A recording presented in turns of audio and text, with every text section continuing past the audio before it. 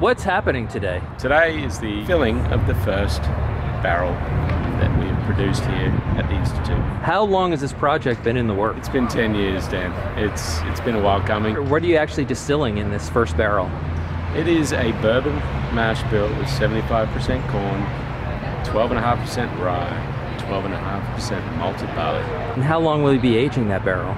We'll age it 6 years. And now that you've officially completed the distillery, what's next? This has been 10 years in the making, and this is a dream come true. Now that the students can come in and learn, we want to produce the best students in the world for this industry, and to have that practical knowledge, to be able to experience things in a working environment.